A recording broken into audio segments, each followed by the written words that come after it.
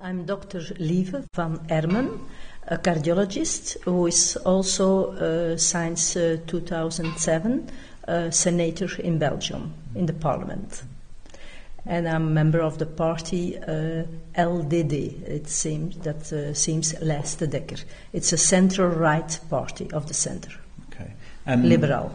And we are now in the building of the Federal Parliament here in Brussels. Yeah.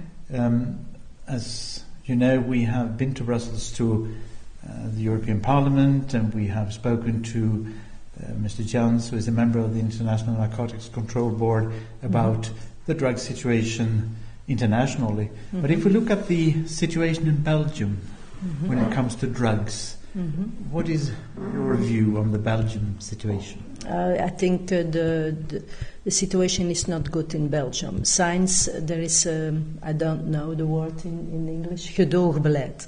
So the Green and the left wing of the parliament some years ago said that there is some probability to take or to have drugs without penalization. Gedoogbeleid, that is tolerance. Tolerance, yeah. Now, what do you as a politician think that should be done to fight the drug problem? What could be done, do you think, in Belgium? A better prevention. So also I know, as a doctor, what harm it can do to families, to adolescents who can't get no more their diploma, who are a waste for the society, that they are getting marginal.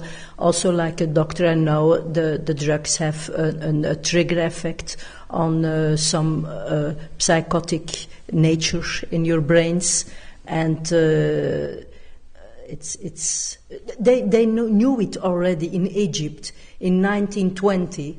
There they saw an increasing statistic of schizophrenic people, and in Egypt it has to be penalized from 1920.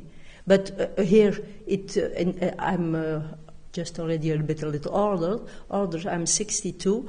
And in the 60s, the flower power, the cannabis was common, but now the cannabis by the Dutch people has 18% more tetrahydrocannabinol. So now it's getting a hard drug, and the young people don't know it. You have to give a broad prevention. What's the harm of cannabis? So it can, if you are a hard user, it can change your chromosomes. It can lose your remembrancy. Possibility to remember, and it's very, very harmful for the young people. Now, if we look at the political situation then in this country when it comes to drugs, would all politicians think that drugs are a bad thing, or is there a great difference? Yeah, there is a big difference. Yeah, there are politicians who are liberal, thinks that you are free on your own life to take it or not to take it. So, but I think a young man has not all the sense of his brains to decide and to have the responsibility to do it. The brains are only adult at 24 years. So if you do something at 16 and 14, it will be harmful for the brains and their evolution. Now, when you as a doctor tell your fellow politicians this, they still think that it's okay?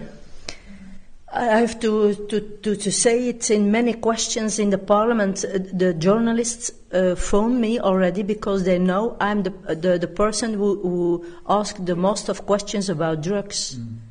So they know already that I have the knowledge about that, and so it's interesting also to put it on the agenda always again.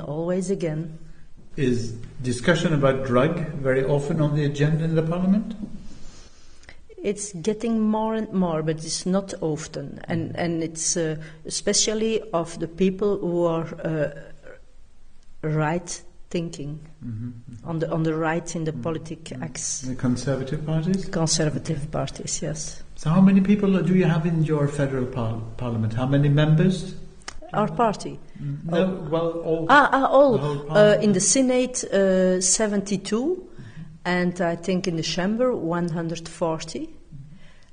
And that's it. And who is in power now, if you look at the government? The government at the moment, it's on the federal, it's the Christian Democrats with the Liberals, the Flemish Liberals and the Walloon Liberals, and the CDH, the French-speaking Christian Democrats, and also the Parti Socialiste, the French-speaking socialists in Belgium.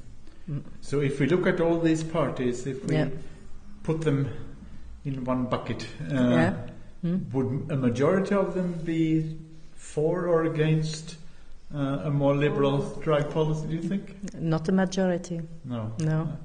So if you as a politician would be against it, it's quite a tough work. It's quite a tough work, yes. Okay. Yeah. Thank you very much. Interesting thing, I asked to do an amendment. There was a resolution of a colleague of me about the treaty of 20 years rights of the children. And I was thinking about, I said, I will do that sentence in it that the child has the right to get up, to grow up in a drug-free society, family, and that the society has the duty to protect the child. So, and I said my conclusions about the harm for the child when a heroin mother is giving milk to her baby. After 3 weeks, he's already addict, and so weiter and so weiter. And then the Christian Democrats, the Liberals, all the majority vote against. Only the Flemish party, me, the Vlaams Belang, and the N-VA and Ecolo said yes, but all the others said no. How can you be against it? It will be a long work for me. Okay. Well, in a long way. We wish you good luck with your future work. Thank you very much.